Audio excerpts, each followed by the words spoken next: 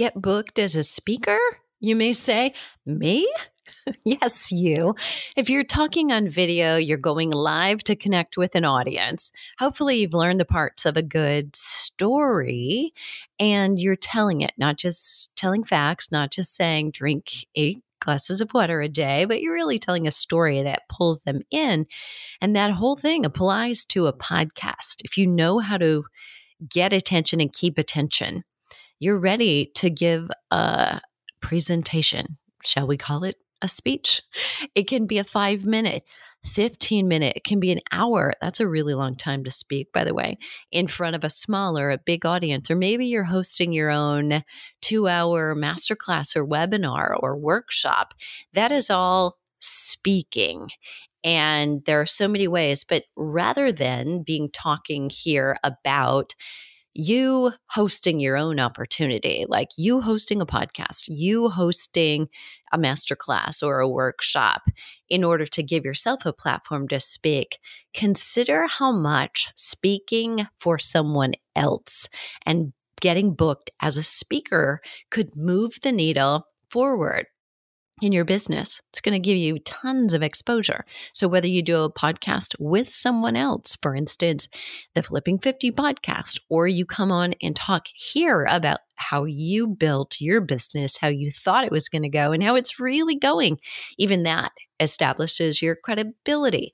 Or you're doing a training within a company, and I'm going to give you a lot of ideas here. Maybe you're the opening keynote for their company business meeting or a retreat, or you're doing a keynote for an association or organizations that are even on the small side. But, a women's group for a church may put you in front of 25 to 50 women.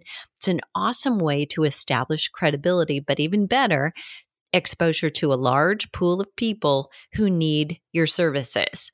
I'm Deborah Atkinson. You're listening to She Means Fitness Business. It's our podcast that is a division of Voice for Fitness.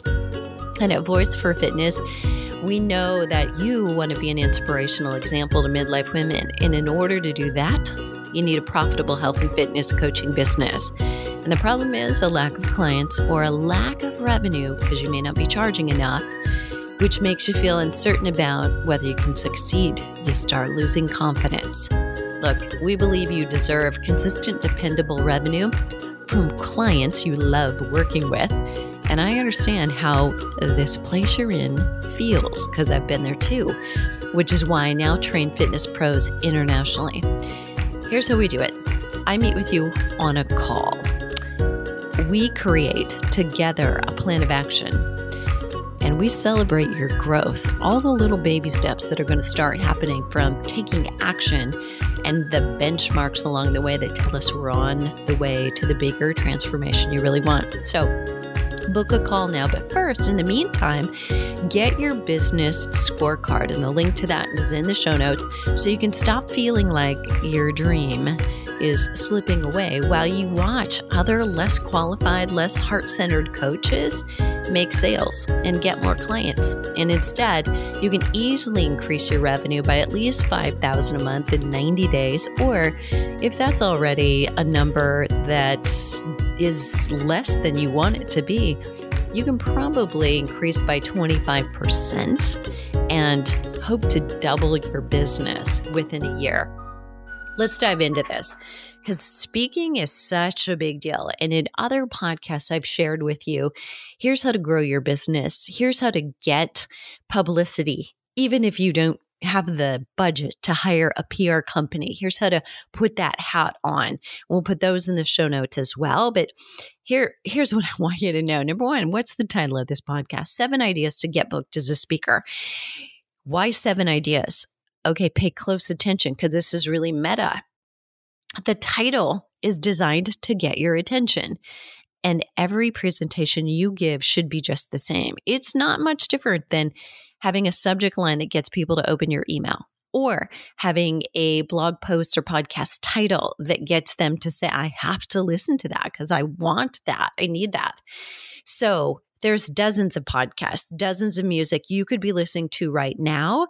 And just like in our coaching world, when we're up against the famous names, the niche experts, and the masters of the industry, you have to find something that gets noticed.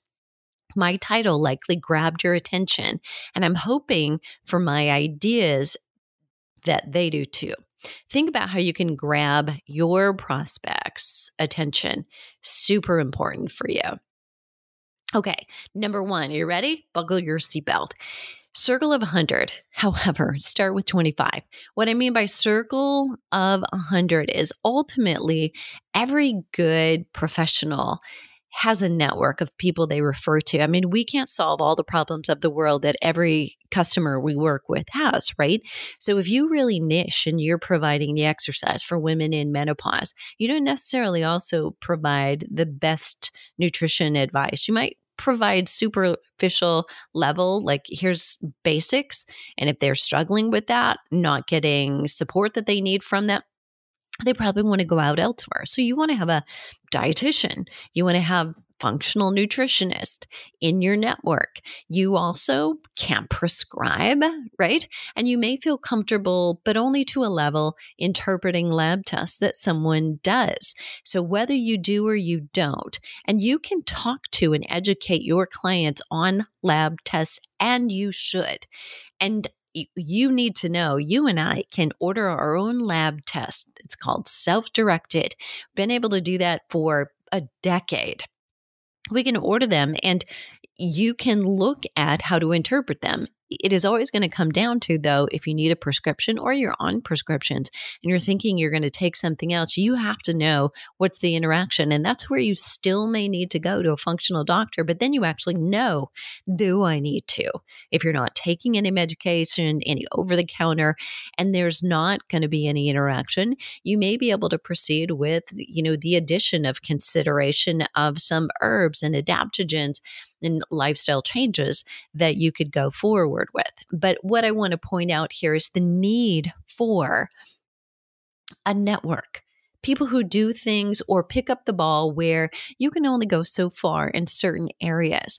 Now, if you want to know about lunges and you want to know why they're great and you want to know how to make modifications or create substitutions, you may be that exercise expert. You can go there all day long and no functional doctor should be doing that, right? Because they don't actually know, even if they work out and do lunges, they shouldn't be giving that advice. But just because we eat doesn't make us a nutritionist. Just because we sleep doesn't make us a sleep expert. Just because one thing worked for you or I doesn't mean we give that to everybody that we work with. So have that team. Start with a list of 25 people, knowing my goal is to actually have 100 people that are in my network. And what's happening and magically about that is you refer to them, they should refer to you. And it's a great relationship. And if it's not, you find another expert who you do trust and love. And likewise with they. Ultimately, that 100 is what you want. Family counts when you're starting, but only if they have a connection with an organization that could benefit from your work. Maybe they are part of an organization. Maybe they're a teacher, and the teachers at the school or PTA could actually put you in front of an audience. Okay, great. So go through everyone and know not everybody is a great person. So there's lots of examples about, somebody I knew. And so somebody that was in industry and it was fantastic. But if he couldn't put me in front of an audience, no longer. So my brother-in-law, and yes, I only have one sister, so there's only one. So my brother-in-law used to be a pilot and he, ran a business. So he ran a family-owned business. He and his sister ran it after their father passed away. And, in terms of who could he put me in front of, probably I was not going to get into any pilots association or behind the scenes in the airlines for Continental or United, depending on what it was. But could I have spoken to his company and people in his company? Probably so. But he is now, they've sold it. And So he's no longer on my list. So, I mean, dig in, really look specifically at who and why we would reach out to him. Okay. So let that circle know what you're currently doing in your career. Ask them to help you identify organizations or groups, even that might benefit from your work. You know, a lot of women who are friends of yours may belong to groups, not just that you two have in common, but that you're not in. And I've mentioned this in the past, but there is a women's organization called PEO. I can't tell you what that stands for. I have to kill you, but it's basically a women's philanthropic organization. And, you know, in the town, the college town of about 50,000 that I lived in for about 30 years, there were 14 different PEO groups and divisions alone. Now, over the course of that 30 years, I probably spoke in front of 10 out of 14 of them, and some of them more than once, because I did a good job and I got asked back. But what's important about that is don't discount anybody right away, right? So that may open the door, and maybe there was only 25 people in each of those groups, and sometimes less at a time. But women talk. So was it a valuable, they took away things that they were still talking about into the week with their friends. They were telling other people. So don't discount anything that is a potential for you to talk in front of a group that is your ideal customer. That has to be also a part of the deal. So for this to generate business has to have several components. So make sure that the letter you send out has these things. It may be a template that you create about what you're doing, getting in touch, how you can serve, who you help, how you do it, how you solve the biggest problem. But the middle paragraph specifically is written for the addressee. And by the way, first paragraph is not about you. It's about the problem that you solve, what you've been noticing, asking questions, getting them curious about, yes, this is me, or this is a lot of people I know. Tell me more. Okay.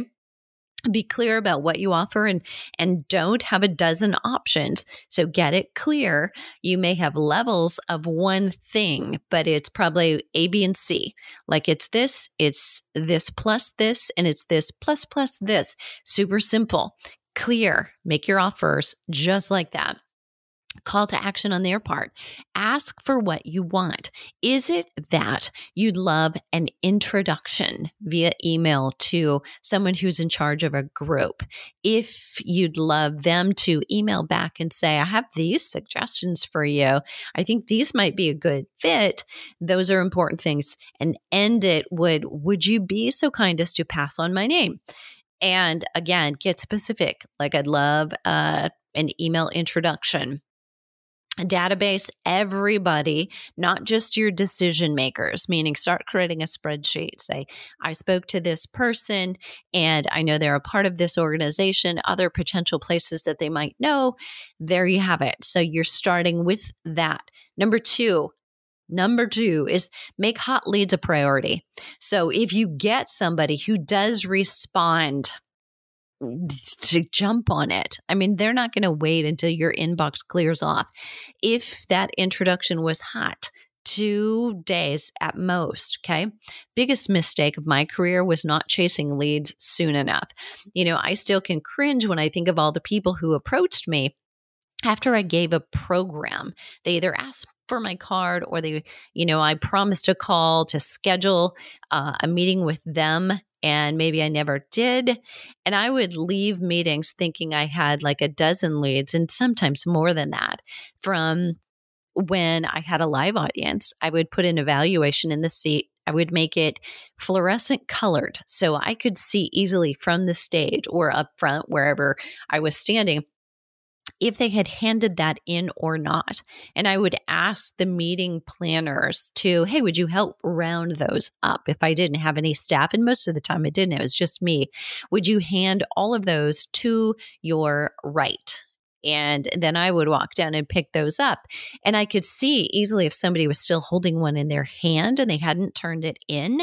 I would again say, hey, here it is. And I would hold one up so that they would turn it in, and I would make it super short. But on those sheets, I would say, what was the biggest takeaway? What are you going to implement first? What was the biggest aha moment for you? And then I would say, if you'd like to connect further, please put your best contact information, phone number, and email, places for that. And then I left boxes to check. Would you like Deborah's newsletter? At the time, I thought that was a good idea. Everybody else did too, right? Newsletters, but not so much probably. If you'd like my free e-guide, that would probably be a better way to do it. So you could actually drop them into your email list on that e-guide funnel and smarter way to operate today. Would you like a phone call about just how you could work, how we could work together and do some private coaching? Would you like a phone call about our programs and a description of this or this and how they would fit you? So I gave them options, and they were basically inviting me to connect about how we work together. But some of those I would go home and then I was overwhelmed and I had to catch up with 2 or 3 days of work before I got to it. And then it was like they kind of gone cold and I didn't get back to them. That's pathetic. I've got desk drawers full, or did. I've moved a couple of times. I had desk drawers full of rubber banded business cards when everybody did that instead of sharing their phones and switching information, which actually I find a lot easier to track. This is somebody new I need to contact if it's a business card, but I don't even make business cards anymore. I haven't for, probably 10 years. But, if you don't follow up on those right away, you're kind of telling them how you do business. Yeah, it's not a hot priority. So very important that you do that. So then, at the time I started doing this, texting was like a big deal and people didn't text. They didn't all have access to it. But today I would definitely text. So if you send somebody an email, it's the first time you've sent them an email, it's probably going to spam, trash, or their promotional folder, and they will never ever see it. A really good chance. So instead, I would actually text them also and say, hey, I just sent you an email from, and then put my address. So they go looking for your address. Don't just say I sent you an email. Because if it is something that they would never figure out, it's not your first name. It's not the title of the speech you just gave to them. Why would they ever find that? So make sure you say, yep, just followed up from this address. Go look for it. After you've sent that email. Number 3, plan your calls ahead of time. So if you are going to be making follow-up calls, have notes and necessary tools in front of you. Don't wing it, right? So yes, a script is really helpful, but if you're calling somebody who is, say, the meeting planner said, yeah, call me, or the decision maker who might bring you in to put you in front of a group says, yeah, I'd love a quick consultation so we can learn and identify really what it is that you do and whether we're a great match for each other. Then look them up. Do a little homework about them. Look them up on LinkedIn. Look up some of their social media accounts. Anything where you can find out some more information. The goal is to get in front of audience of anything, 25, 100, or 1,000 who are ideal customers. So remember, that's important. If you get in front of a corporation that is mostly male and they're doing something and that's not who you serve, that's a waste of time for you and for them. I mean, would you take their money if they wanted to work with you? Probably, but if you've identified that's not your dream or ideal customer, I would not go down that path, even if you're starving. There's plenty of audiences, an abundance of them who are people you want to work with. Number 4, research that contact person. So I really kind of overlapped here. I jumped the gun in terms of, yes, have a script in front of you, but here too, go into LinkedIn, look for them, know that contact person, especially if you're calling a company. But if you are calling somebody who is the head of a small business, I mean, if they have a podcast, listen to an episode or two, go to their website. What do they say about themselves on their about page? Know those things. But then, hello, you don't jump on the call and say, hey, I've done my research and this is what I found out about you. No, no, no. You just see, are there some common denominators so that you could say to somebody who you realized is actually from the Midwest, and you bring up that you are from the Midwest as well, because then it's relevant, even if now you're not living in the Midwest, right? Otherwise, that should never probably creep into your phone call. And you wouldn't know that if you've been, just under a rock and you just call them cold. So do a little research. You'll just feel better. Facebook, LinkedIn, YouTube, a Google search, and their company website, if that's appropriate, all those places, you know, don't don't pretend. One of the things that I've hated about people who contact me to be guests on my podcast, whether it's them or it's a PR agency reaching out on their behalf, they will appropriately say, "Hey, we love what you're doing. We love what you're posting and the content and how you're helping midlife women." But that's really all they've done, is know that I'm doing that. I can tell they have not listened to podcasts or done a search on the site for podcasts that I might have already done on the topic that they want to talk on. Now, there's a good chance if we've talked about a topic, we're going to talk about it again. I mean, I've been doing this for 10 years. Of course, we're going to revisit certain topics, especially the most popular ones. But if somebody is bluffing, I can tell it. I can just, it feels icky. It feels like you are now trying to sell your way in, be my best friend, and you really haven't, you'd have no clue like what we are and what our brand does talk about and doesn't talk about. So don't, pretend, if you haven't done that research, that you know them. Okay. Number 5, joining several organizations that serve your audience is a great idea, but this is not what you think. So often, think about the networks or associations you belong to right now. If you're a health and fitness professional, my bet is the majority of them are health certifications, coaching certifications. You belong to the membership of that agency. Sometimes it's a sister organization. And that's not enough, because what you're doing is putting yourself in a mix of people exactly like you, right? So instead, if you want to serve midlife women, you got to think about what kind of midlife women, because they're not all the same, right? So is it women in business?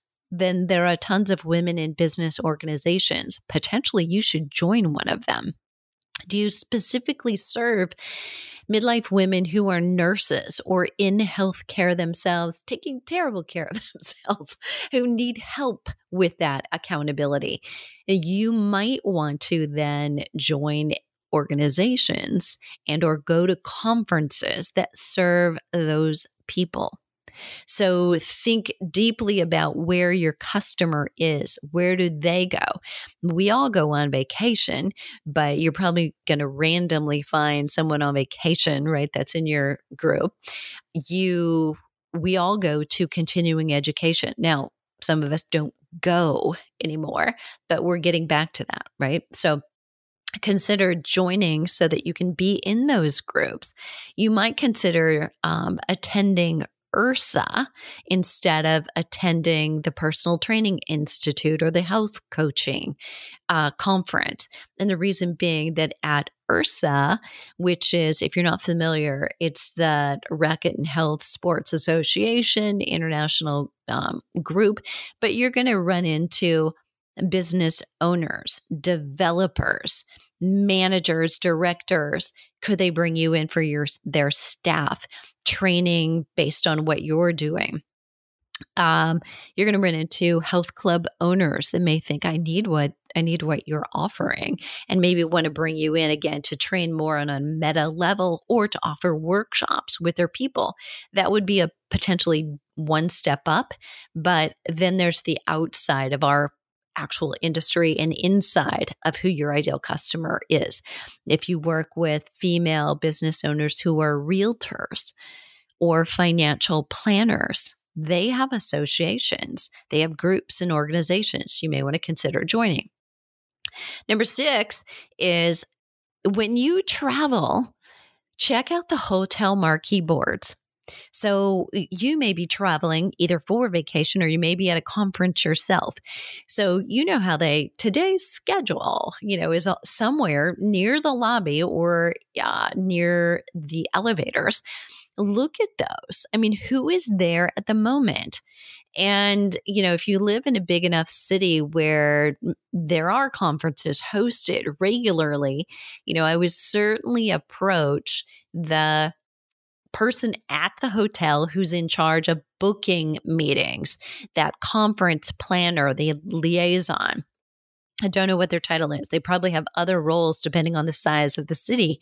But this is an important place to look at who's here and who might I contact. Like, look at the association name, who's having a conference, and consider finding out, like, who's the leader. Maybe you run into them there, but listen, they're probably going to be really busy.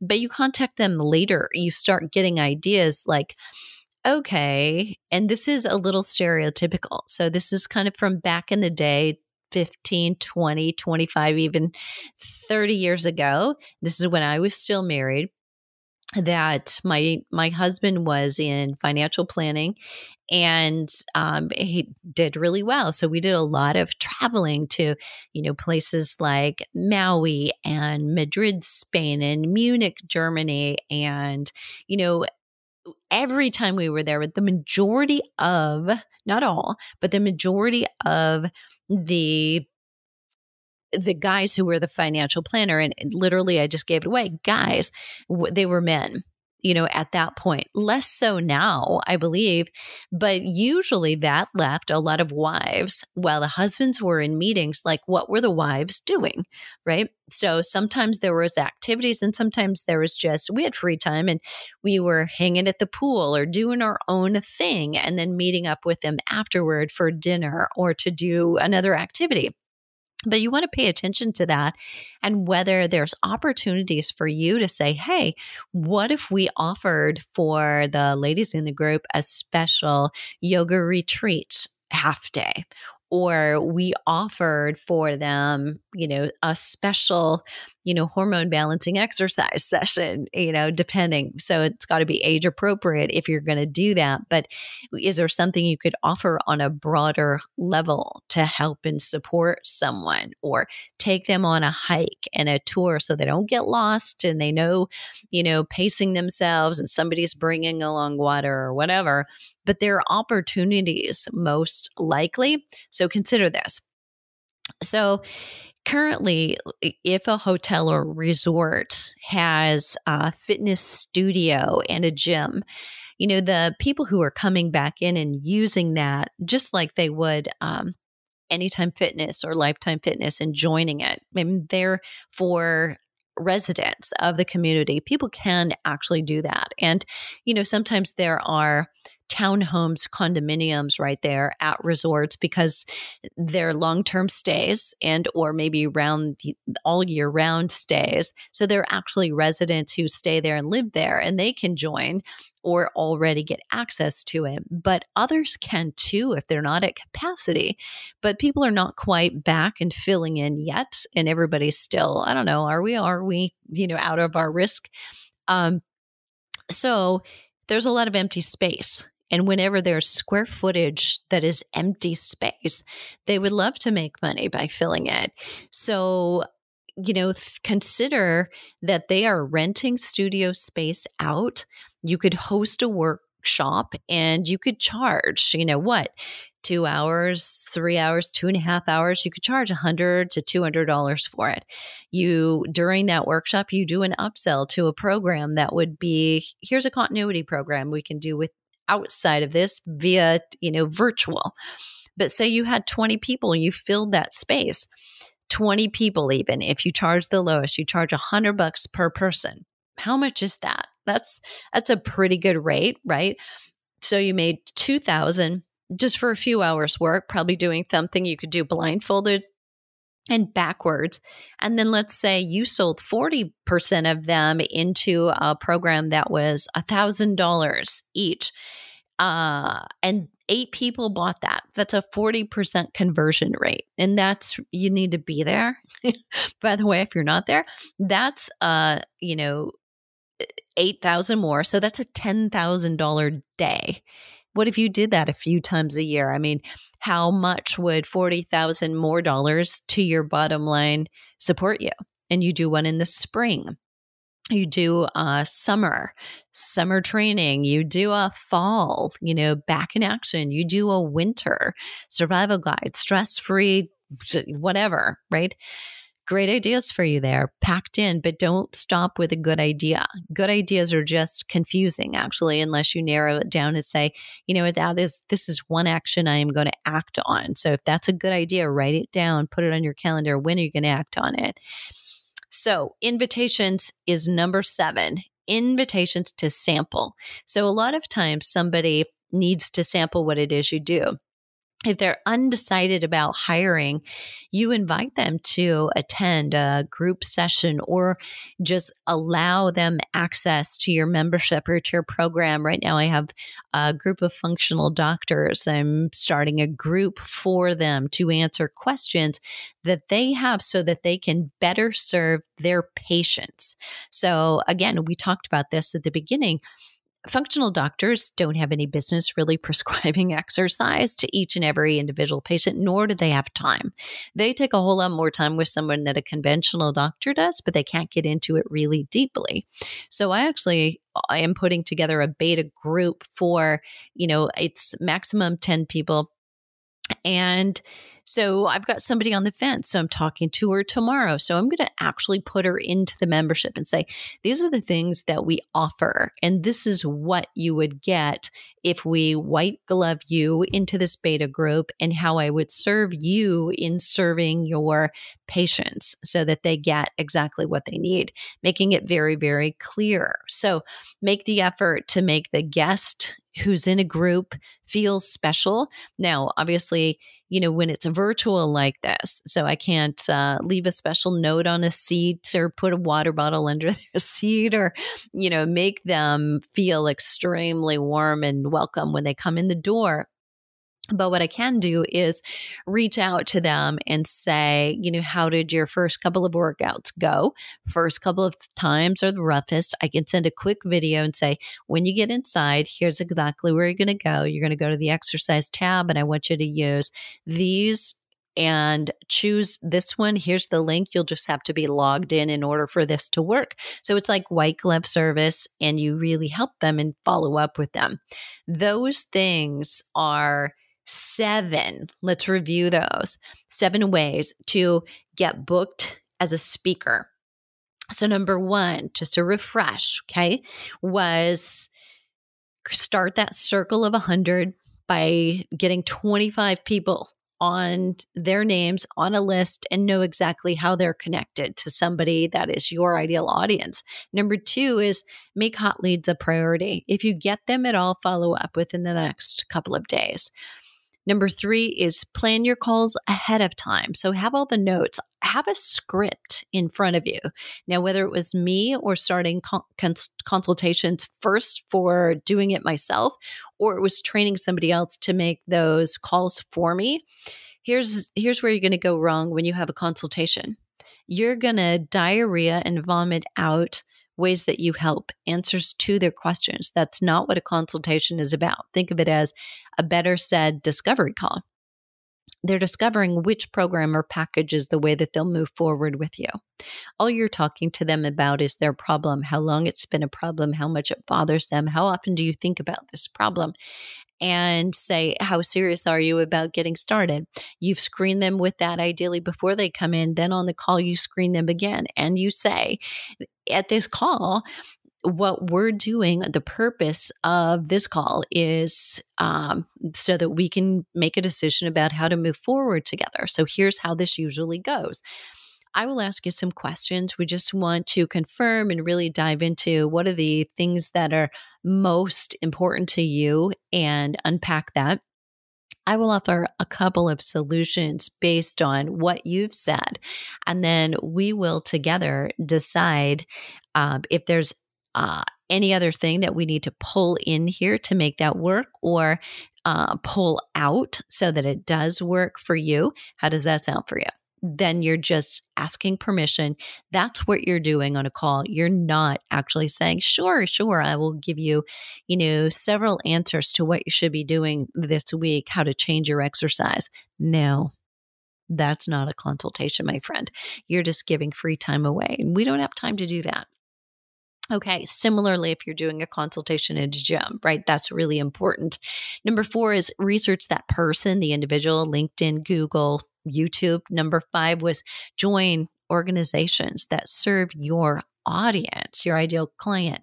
Number 6 is use hotel marquee boards. Sometimes they're outside, but rarely. Usually they're in the hotel lobbies, and visit local resorts. Number 7, give them invitations to sample what it is that you do or that you would do for their constituents, whether it's their staff members or their clients, if you're training someone on a meta level.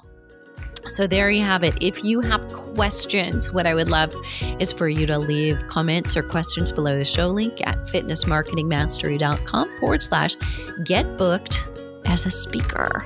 And what are you waiting for? Let's start being the ones that get women feeling more confident in the way that they can change the way that they age.